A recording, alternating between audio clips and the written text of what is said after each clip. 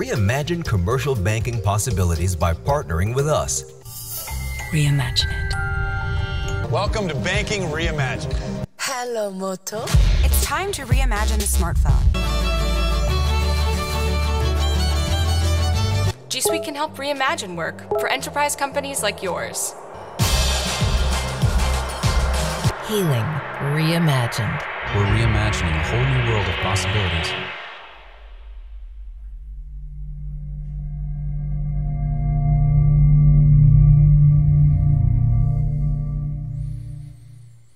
Hey everybody, welcome to Christ Community Chapel.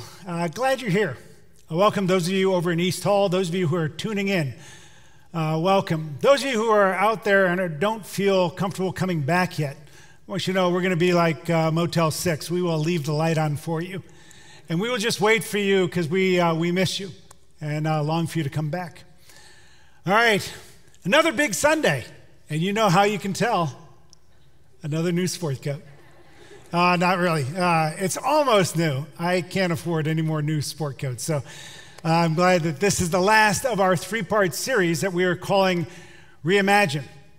And listen, if you are a visitor here for the first time, or if you've been coming for 30 years, we want you to hear all three of these messages. So if you missed one of the other messages, please get on our website, listen, get on our app, and watch or catch up, because we want you to be on the same page. All right? This series is intended to be like an hors d'oeuvre, just to whet your appetite. The real meal is what we call our Reimagine class. And if you're here and you're thinking, man, I'm ready. I love what I'm hearing. I'm pumped. This is great. You are an early adopter, and we have a class for you. I think our October class is completely filled now, but we have a November class that we opened up that you can sign up for in the Next Step area, which would be great if you are an early adopter. If you're here and you are a person that's saying, I'm just trying to process this, I need some time, you are who we had in mind when we decided to roll it out like this. Because this 3-week series is really just a view from 10,000 feet. And then next week, I will introduce a 10-week series on the book of Acts, where we will look at the rhythm of the early church. Because the early church actually changed the world, and part of that secret was their rhythm. And we want to emulate that as closely as possible. Then we'll go into Advent and celebrate the birth of our Savior. And then in January of 2021, I will give a 4-week vision series like I normally do at the beginning of each year. But instead of introducing a theme that will carry us through 1 year, I'll be introducing a theme that we hope will carry us for 30 years. All right? Let's reimagine. I told you the last couple of weeks that about 18 months ago, we tried to take a step back from all the busyness that was going on at our church and ask some questions. And the most important questions we asked were the questions we asked Jesus. And the questions we asked Jesus is this what you want? Is this what you had in mind? Are we doing things you don't want us to do as a church? Are we not doing things that you want us to do as a church? And that took us to prayer and then to the Bible. And we ended up in Matthew chapter 28. At the end of the Gospel of Matthew, Jesus has already died on the cross. He is resurrected. He's about to ascend to heaven to get in his rightful place at the right hand of the throne of God. But before he ascends, he calls his disciples together one last time. And he gives them their marching orders, their final command, their mandate. And this is what he tells them. This is Matthew chapter 28, beginning at verse 16. It says, Now the 11 disciples went to Galilee, to the mountain to which Jesus had directed them. And when they saw him, they worshiped him, but some doubted. And Jesus came and said to them, All authority in heaven and on earth has been given to me. Go therefore and make disciples of all nations, baptizing them in the name of the Father and of the Son and of the Holy Spirit, teaching them to observe all that I have commanded you, and behold, I am with you always to the end of the age. This is God's word, and it's true. All right? Jesus gives a final mandate to go and make disciples. And I told you last week that if you are a Christian today, it is at least in part because there has been an unbroken thread for 2,000 years of people who have obeyed that commandment. If you are a Christian today, it is at least in part due to an unbroken thread of people who for 2,000 years have been obeying the command of Jesus to go and make disciples. So first and foremost, we know that our church, Christ Community Chapel, has got to be about being a part of that unbroken thread. That's what we want. And we want you to be a part of that unbroken thread as well. One of the things that I love about the passage that I just read was verse 17, where it says that some of the disciples saw him and worshiped and others doubted.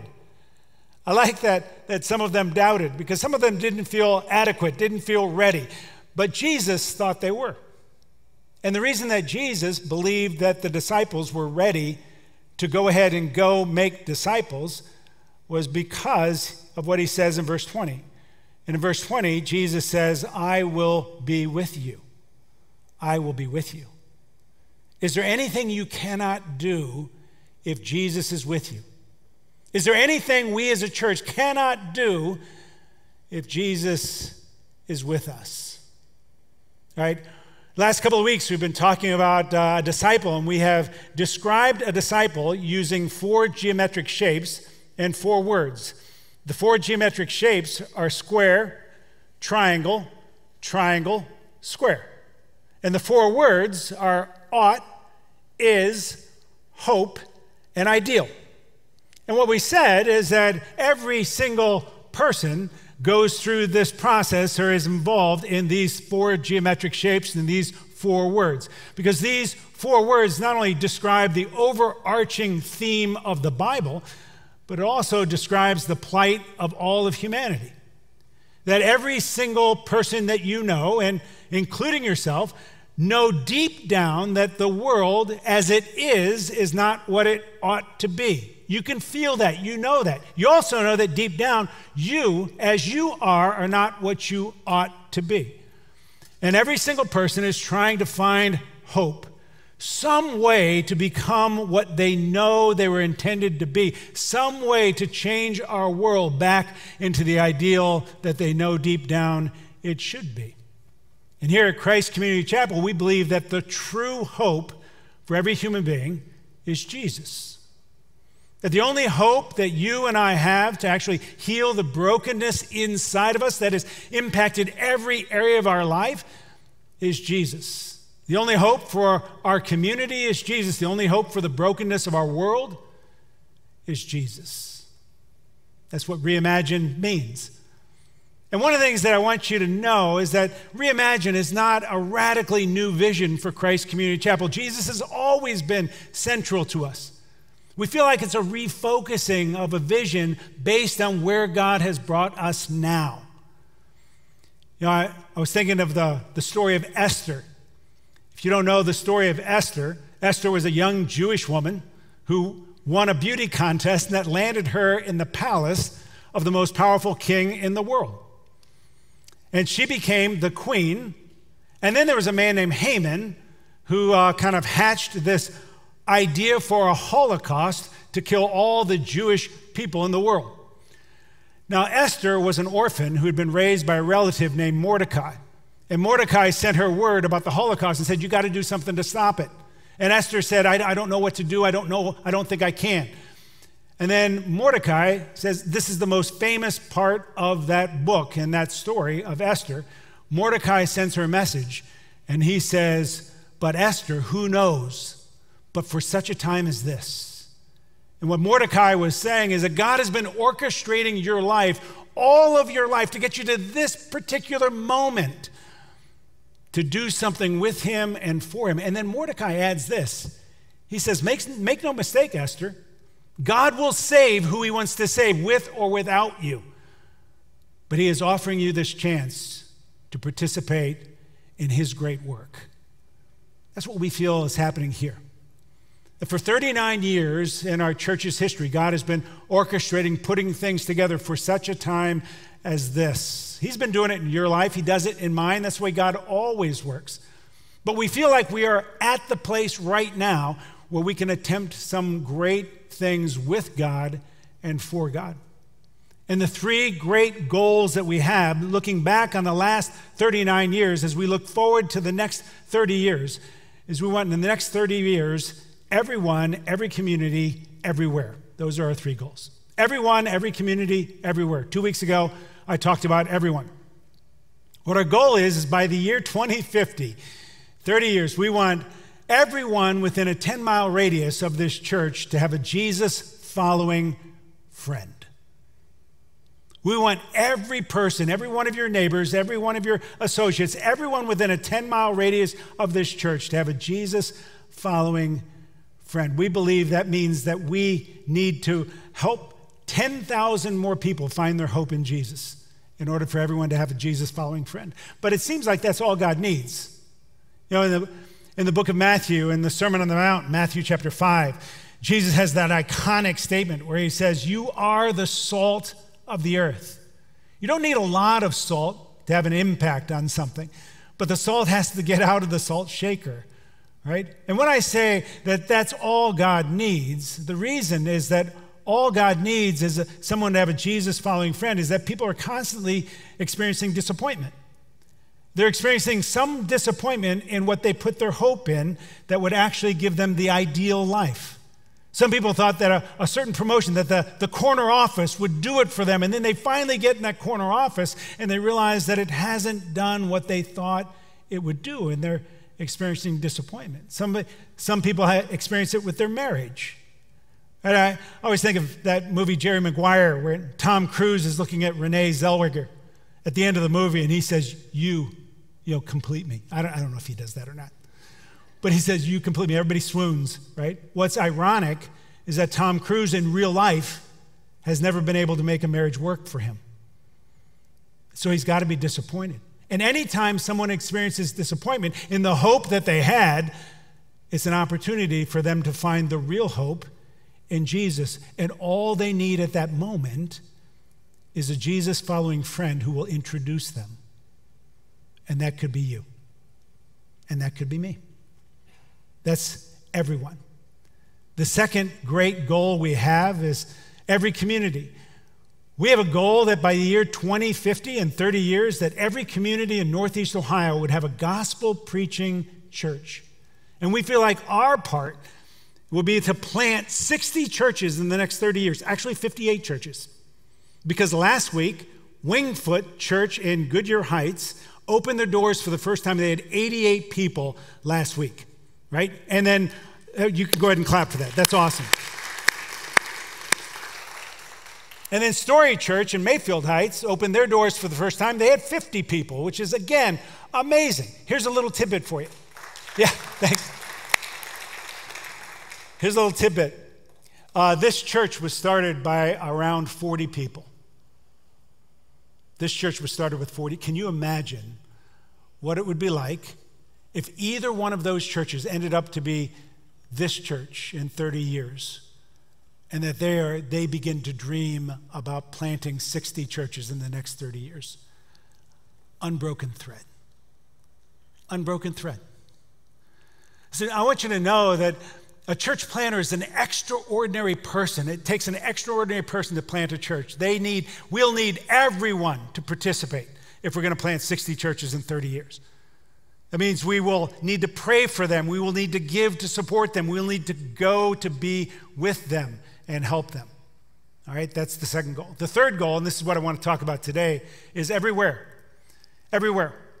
We want to participate in God's mission to provide a gospel, a Christ-centered witness everywhere to everyone.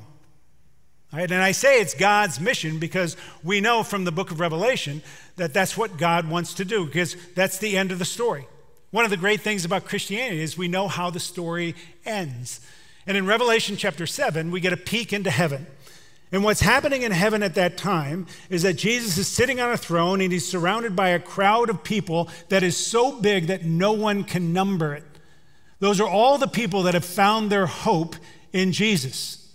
Right? And then John, who's writing the book of Revelation, he describes the crowd, and the way he describes the crowd is this, that there were people from every people and tongue and tribe and nation. from every people, tongue, tribe, and nation, which means that God will save people from every group and every ethnic group in the entire world. God can do that with or without us, but he may be inviting us to participate in that, and we want to do just that. And our part, we feel like, is to give $30 million in the next 30 years for global missions. $30 million. The reason we feel like we can bite off such a big chunk is because of that great theological truth that we learned from the movie Spider-Man, where, that's true, Peter Parker was told, with great power comes great responsibility. We believe with great resources comes great responsibility, and we have great resources here at Christ Community Chapel. And that really should excite us. And it should excite you for a particular reason. In Matthew chapter 6, in the Sermon on the Mount, again, Jesus is talking about what to do with money. And this is what he says. This is Matthew chapter 6, beginning at verse 19. Jesus says, "Do not lay up for yourselves treasures on earth where moth and rust destroy, and where thieves break in and steal. But lay up for yourselves treasures in heaven where neither moth nor rust destroys, and where thieves do not break in and steal." Jesus is just giving some really sound financial investing advice. He's saying when you're thinking about investing your money, think long-term, think safe investment, think great return. That's all he's saying. When you're thinking about where to put your money, think long-term, safe investment, great return. And the thing that should really excite you is that he says, store up for yourself treasures in heaven. That means I can store up treasure for me. You can store up treasure for you. That means that something is in heaven that is going to benefit me in some way. The question is, what is that? All right, I'm going to tell you, I think, what it is. I could be wrong here. I don't think so. I think I'm right. All right, but this is it. Whenever I think about giving to missions, I always think about it's like investing in a portfolio. It's like buying a stock. Like if I buy Amazon stock, I don't actually work for Amazon. I don't deliver a package. I give that company my money. They use my money, and then I get to reap some benefit from their success as a company. I think that's the way mission works. I think one of the most amazing times in heaven. Now, the greatest moment in heaven will be when you see Jesus face to face. I mean, bar none. It will undo you. It will undo me. I can't wait. Because every bit of love that you've experienced in this life, every bit of joy will be like a single drop of water compared to Niagara Falls when you see him face to face. There are times when just the goodness of Jesus makes me choke up. And I know like this much about Jesus. But one day I will see him face to face, and you will too, if you know him. So that's the most amazing moment in heaven. But I think heaven will be filled with a lot of great moments. And one of the other great moments will be when someone comes up behind you, taps you on the shoulder, and you turn around and see a person's face that you know you have never met from a country you have never visited. And there with tears in their eyes, they look at you and they just say, "Thank you. Thank you. In part because of you, I found my hope in Jesus. And I just wanted to thank you." You imagine what that will be like. It's moments like that that will make heaven, heaven. I was in India several years ago on a mission trip. And I was with India Gospel League, and they plant churches all over India and rural villages. And one of our translators was an old Indian man named Matthew. And I loved talking to Matthew, partly because he had a British accent, which just cracked me up. But I was sitting with Matthew and talking to him, and I was asking him what he did when he was a young man. When he was a young man, he was a church planter. And the way that church planting works in rural India is that every village has a head man, and you're not allowed to go into that village without the approval of the head man. And so a church planter would go, and they would stand on the outskirts of the village, and they would begin to preach until somebody took that message back to the headman and said, "Somebody's outside the village with a message. He wants to come in." And then the headman will send a message and invite him in. and then he gets to preach in the village, and if enough people find their hope in Jesus, then they start a church. That's the way church planting works. And Matthew and I were talking, and he said, up the road a little bit is a village, and I went there as a church planter when I was a young man. And he said, I rode my bicycle there, and I stood outside, and I preached until the headman. But instead of the headman coming out to invite me in, he sent 3 men, and they beat me. And they knocked me off my bicycle, and they beat me, and when they were through beating me, I said to them, I will be back tomorrow, and you can beat me again. And so he did, and they did. And then he came back the next day, and he preached again, and they sent the same 3 guys, and they beat him again. Until finally the headman decided, I'm going to go out and find out what message this guy has that he wants to tell so badly that he will endure these beatings. And then Matthew said with just a twinkle in his eye, he said, and you know what? There's a church in that village now. And that headman is a Christian. It takes an extraordinary person to be a church planter. Right? And I'll tell you this. It costs $40 a month to support a church planter for the India Gospel League. Another $40 will buy them a bicycle so they don't have to walk to the outskirts of a village to begin to preach. They can actually ride a bike.